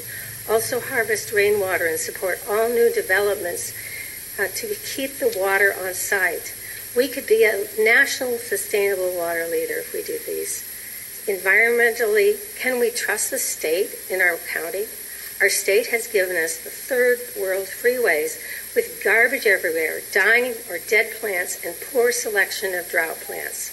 Also, they removed BARIC, Bay Area Research Extension Center, and promised us another research center, which they didn't give us. They hid the BARIC neighborhood lawsuit, which has filed by 160 neighbors because of the multi-household councils in the neighborhood residents. This isn't good. This is not a state that we can trust, and we don't want to continue this. Thank you very much. Mr. John Sanders, Speaker. Next is Luis Hernandez, followed by Al Gonzalez, followed by Gilbert Rivera. Thank you. Good afternoon. John Sanders, San Martin. Your CEO earlier this afternoon said that the viability of the current participation approach is unsettled, and for very good reasons. Our experience on recent huge projects proposed in the state have been that they've been significantly underestimated. Our governor said it would cost $1 billion for the new eastern span of the Bay Bridge. It ended up costing over $6 billion. High-speed rail is already over twice his original cost estimate, and they've just started construction. Therefore, it's not unreasonable to assume that the current $17 billion project will become a $50 billion or greater project before it's completed, based on his previous accuracy in estimating the costs. What happens to us, your customers, if the cost doubles or triples? What happens if other water districts do not participate, to us, your customers? What will we end up having to pay as our share of this project? We encourage you, the water district, to vote against this project as currently proposed before we're saddled with even more humongous debts. Thank you. Mr. Luis Hernandez. Luis Hernandez, Local 405, and also Book 4, 617 Electricians Union, South Bay Labor Council, and delegate for the Carpenters Union. I have to leave here because I have a water problem. Right, it's kind of funny. I have a leak in my driveway, probably as a direct result because my father let one water agency put a 72-inch pipe behind my house. So I just thought I'd throw that in there, so I have to run. But what I wanted to say is, and I'll make it really simple for my brothers and administrators, always forgive, never forget. If you know the past, you see the future. You could do whatever you want in this project. However, I've been around for a long time, attended your meetings. You might know who I am because 20 years ago I used to come here and learn a lot with Bob Wallace, remember him? Okay, so anyway, he's from Saratoga. So what I wanted to say is that this project is important to us, but also I want to tell my brothers, everything is going robotics. I just worked at Tesla, and I also worked at Apple. So we don't always think alike, but I really urge you to think about where we're going to put people to work, especially when you're the second largest employer in Santa Clara County, if I'm not mistaken. Am I? I think, well, you are. Okay, did my research. On that note, I'll say goodbye, and I got to go fix my water leak. Bye. Thank you. Mr. Al Gonzalez. Yeah, good afternoon, members of the board. My name is Al Gonzalez, and I am here on behalf of Local 393 Plumbers and Steam Fitters, which represents 2,500 members in Santa Clara County. We have the members and residents who live here in Santa Clara County. Plumbers, they protect the health of the nation. These folks here, they protect the health of the nation. And we are in strong support for California's water fix. It will secure water deliveries for the South Bay. 40% of our drinking water travels long distances through dirt levees that are a century old. WaterFix will upgrade this infrastructure and protect drinking water for our families and industries. Additionally, WaterFix will help correct environmental issues in the Delta. We are encouraged. The board is looking at a smaller project with a single tunnel, but we think it's vital that we keep every option open. We can't risk losing this water supply. Thank you very much. Thank you, sir. Next speaker is Gilbert Rivera, followed by Olivia Navarro, followed by Rita Benton, followed by Jean Bealey. Good afternoon to everybody. Hello, my name is Gilbert Rivera, and I'm here on behalf of La Yuna, Labor's Local 270. We stand strongly of the California Water Fix project. The Water Fix plan has been drafted after a decade of expert review, planning, and scientific environmental analysis by leading water experts and engineers. We need a new approach that protects the environment while also ensuring reliable supply to home and business. The Water Fix is the best plan and the only viable option for long-term solution for the Delta. We respectfully urge the board to support California Water Fix and encourage members of the board to keep our options open to ensure we get the supply that we need. Thank you. Thank you, Mr. Rivera. Speaker Olivia Navarro. Hello, my name is Olivia Navarro. I'm also here to speak on behalf of the laborers, but I know you only picked one person, so I'm also choosing to speak on behalf of myself and my family. I've been a lifetime Santa Clara County resident and mother of 3 active environmentalists that our board, Keegan, has already met, and our family recycles. We take short showers. We practice the 3 R's: reduce, reuse, recycle. It's constantly in our home. However, as efficient as we can be, we must face the reality that it is time to modernize. Our levees are 100 years old. I ask the board to protect our residents' water supply now. We can't wait any longer. We're in the need of a functioning water delivery system that can withstand the impacts of climate change, like earthquakes and our recent floods that I volunteered a lot, and unfortunately, we knew what happened with that. I urge you to support the Water Fix program. Yes, it does bring jobs, but most importantly, it brings precious resources, our most precious one, which is water for our future. Thank you. Thank you, Ms. Navarro. Ms. Rita Benton.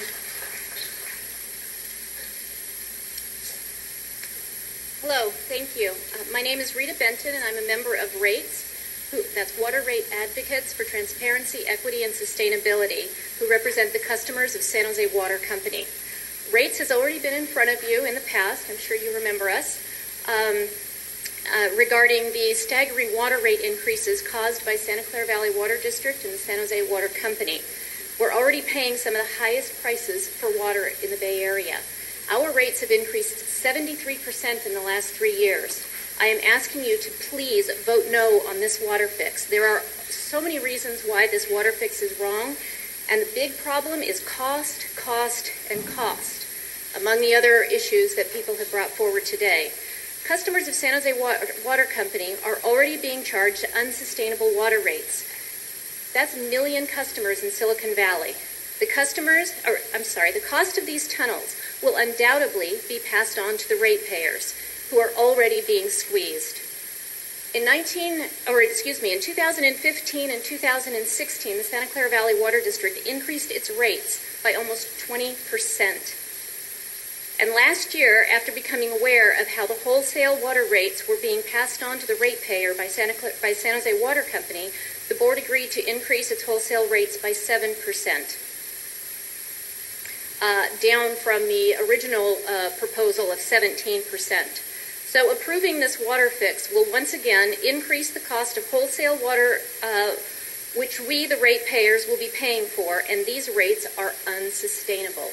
We're at a precipice right now. You guys, if we keep increasing the rates at this rate, the residents of Silicon Valley will no longer be able to afford water. It's getting that desperate. So I'm asking you to please vote no on this water fix. Thank you. Thank you, Ms. Benton. Next speaker is Mr. Gene Bealey. Hello, Mr. Bealey.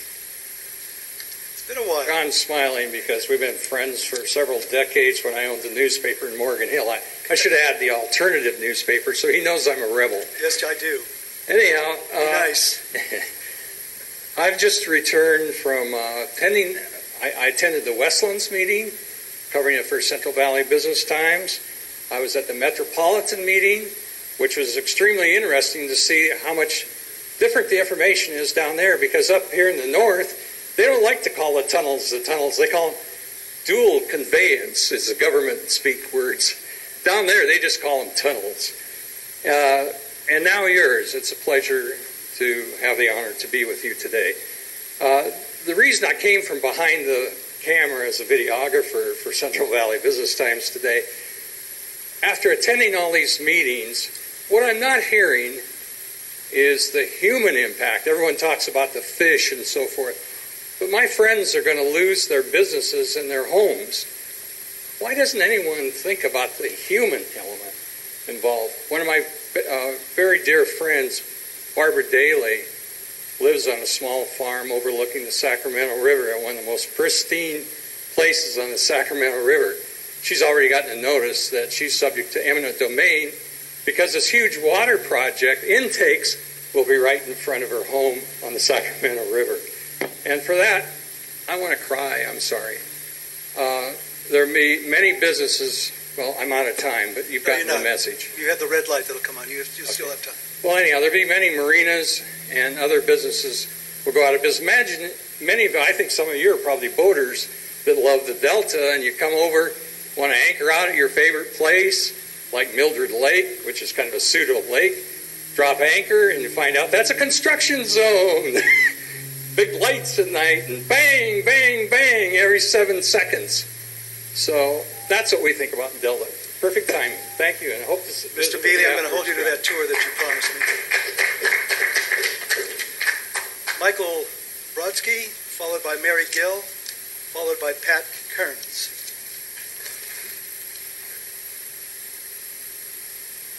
Did I pronounce that right, Michael Brodsky? Right, yeah. Okay. Try to make my way. Okay. Thank you, Mr. Chairman, for the opportunity to speak. My name is Michael Brodsky. I'm an attorney. I represent a group called Save the California Delta Alliance.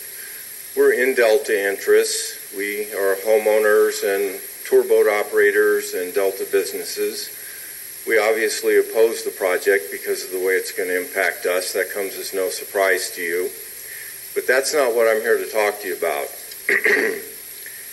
I have been studying this project for a number of years, and the important descriptions of the project are buried in footnotes and ancillary documents and things that are very, very difficult to uncover and understand.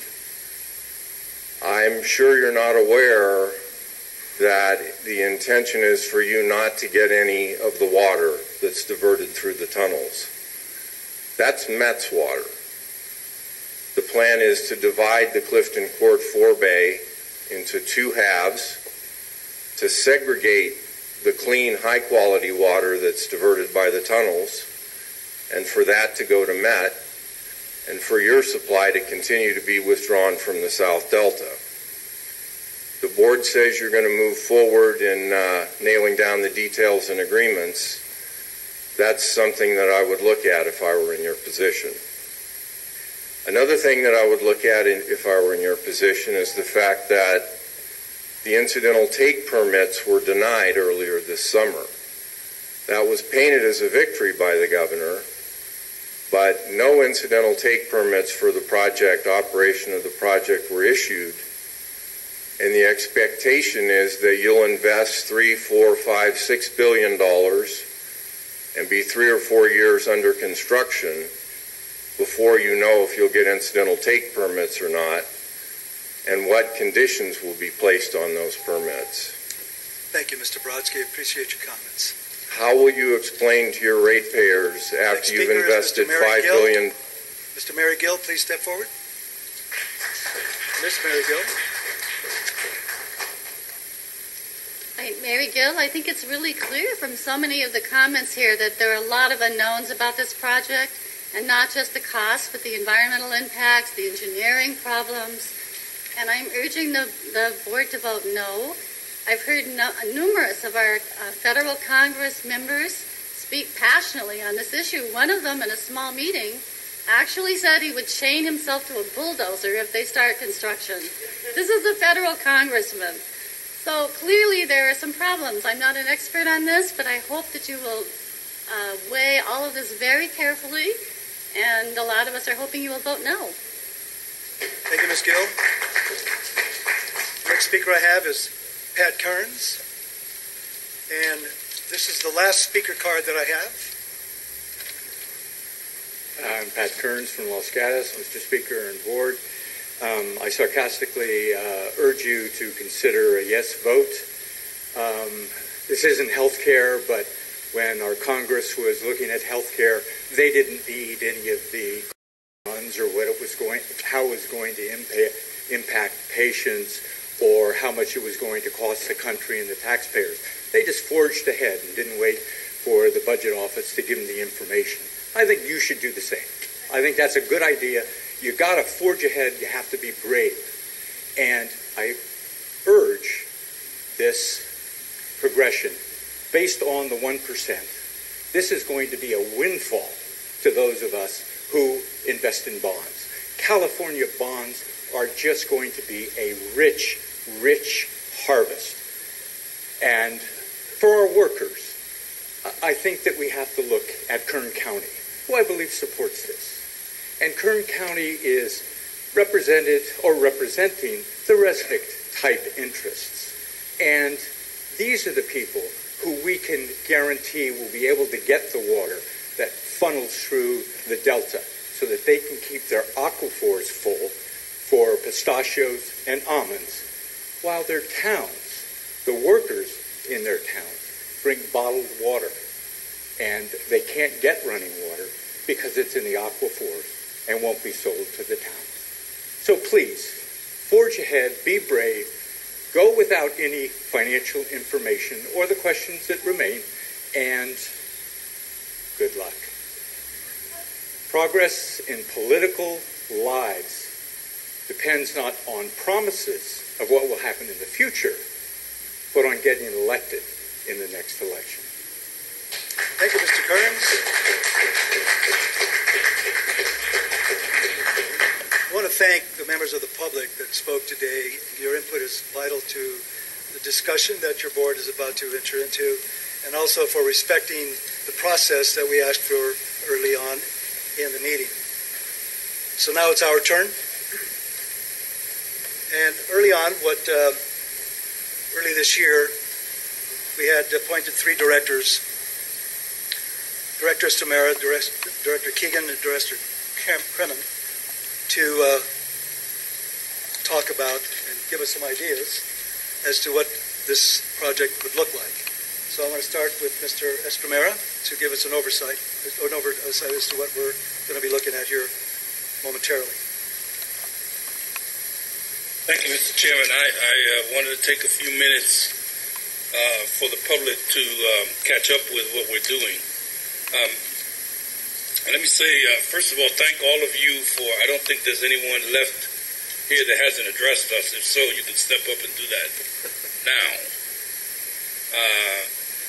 But let me say, first tell you how wonderful it is to work under this law called the Brown Act, which doesn't allow any of us to speak to more than two others about any issue that we haven't made a decision on. So this has been a lot of fun for us to have over 60 public meetings, over 1,000 letters, probably 2,000 phone calls, and not be able to talk to more than 2 of us. It's been a lot of fun. From the beginning, maybe at the 3rd or the 4th meeting, and let me say that's not a joke, that's the law. From the beginning, I guess by the 3rd or the 4th meeting, I found myself talking a little bit more about these issues and dialoguing with Director Kremen. Then later found myself dialoguing a little bit more with Director Keegan. And thereafter being accosted by our General Counsel, who made sure that we understood that, us 3 have talked to each other. We can talk to no one else on this board. So there you have it. Us three have not talked to anybody on this board regarding this particular decision at all. And that has happened with the rest of our members. They have not talked to us, nor have they talked to more than two people. And so those of us, those three of us that I mentioned, who have talked legally about this and dialogue, figured that in order to prevent us from having a 50-hour meeting, we should prepare something in writing to share what our discussions have been, and certainly the fact that we don't agree about everything, but that there's certain principles that we all kind of buy into. And so we decided that we would put down in writing, and that's where you have a memorandum from us three, which was published on Friday. We could have used another couple of days, to tell you the truth, to continue to talk about it and draft this memo. But we needed to get it out so that we could have it published, and so that people would have an opportunity to read it and see what it is that we're actually going to talk about, and what some of us have expressed in writing. So that's kind of the introduction to the memorandum, and I guess Director Kremen will since we're talking about hearts, Dr. Kremen will review what it is, and then we can have a discussion with the rest of our colleagues. Finally, we can talk to the rest of our colleagues about it. Thank you, Mr. Chairman. Dr. Kremen. Yeah, thank you, Director Estamera, for promoting me to doctor. So among us three, we put together, we're going to call them guiding principles, but they're really what Director Estamera says our job all the time is, to do policy, not get into the weeds, but to give the big picture policy ideas and concepts. And in this case, these are our proposal for binding, no tricks, no staff can change later. This is our proposal that we're asking our fellow board members to support that have the teeth. Someone mentioned, one of our speakers, well, none of your principles have teeth. We think these are the negotiating principles that we'd like our staff is directed to go under. And I'm going to start with these 7. They're not really in any particular order. I guess if there was an order, you might say number 6, the one that we're actually making to the state for our CVP and SWP allocation that we're willing to sign up for, is maybe the most important. But from my perspective, number 1 is our job under the District Act is primarily to put Santa Clara County first. Yes, we hear a lot of people from Bethel Island and the rich Delta farmers and their cattle running around that are coming here and their pre-1914 water rights. That's not who we represent. We represent the people, the businesses, the habitat, the environment, the fish who need the water that live here.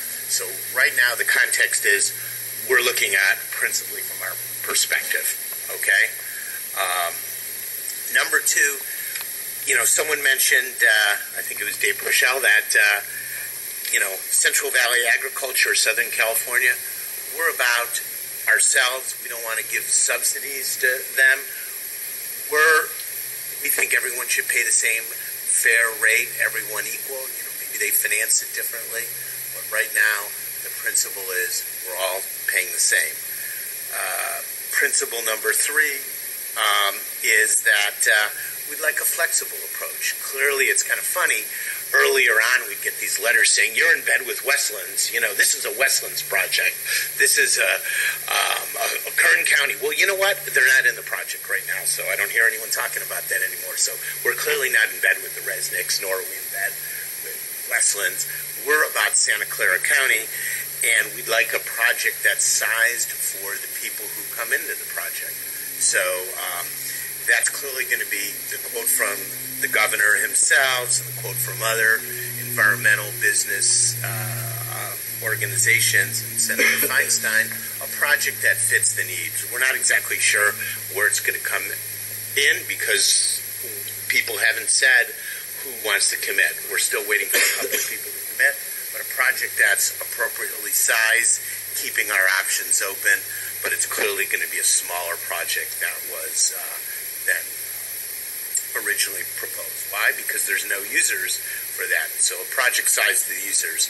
Number 4, I think we heard people talking about Reverend Moore, water is a social justice issue. We agree. Cost of water is a social justice issue, and it's important. Affordability, not just access to water, but affordability. And this project in the bulk that we're talking about is the lowest cost of all the projects. They're vulnerable people. There are people who, and I think we've heard it from some of the rate-paying groups, that are being pushed out of their homes and their dwellings because of the cost of water. So it is important for us to lock in our long-term, less expensive water rates. I think we all remember during the droughts the prices we had to pay in the spot market. So if you think of social justice and you don't do a project like this, imagine like we had to pay $1,500 or $2,000 an acre foot to buy water in a desperate way that we do. So we're trying to lock this in a long-term manner and make it equitable. So we want to be sure that people who use the water, pay for the water, however it's allocated. I think we're going to maybe have more discussions about this when we talk about water rates a little bit more on guiding principle 4 and 5. And I'm just giving the bigger picture because the words control the resolution. And number 6, which might be the most important one, is kind of our commitment to what I believe is on the state side. If I could ask our CEO, 15,000 acre feet commitment on the state side and approximately 25,500 acre feet on the federal side to sign up for about 41,000 acre feet commitment. Because this project right now is just from the state point of view. We also need to keep our federal allocation, and part of the principles are to commit to not only the state amount of the project, but the federal amount and any other supplementary water that comes on the market. Maybe someone else isn't interested in their allocation. Number 7, keep negotiating for the best deal for not Bethel Island, but for Santa Clara County and for the people, the businesses, the wildlife, the fish, and the habitat. So those are the big picture general principles. The words control this, and I think we've known how many meetings we've done on it. So I'll be quiet and maybe let Director Keegan amplify on some of the things that I said. Thank you. Thank you, Director Craig. Director Keegan. Yes.